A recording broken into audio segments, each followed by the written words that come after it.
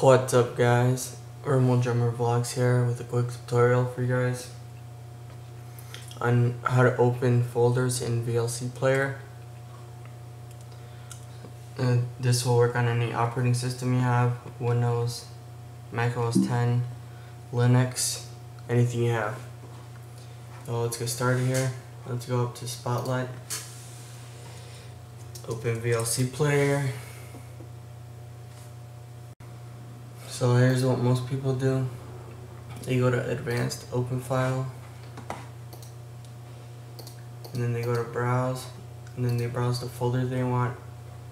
I have a subfolder in here and a movie. So let's just open this one folder. And obviously we get errors, and when we try to play them over and over, it gives us errors. So here's your tip. You get the folder you want to play, drag it here, let go, there you go. So I'm going to fast forward here so you guys can see the movie, because this is just that one folder playing and it's going to play the movie after as well. So no. There it is.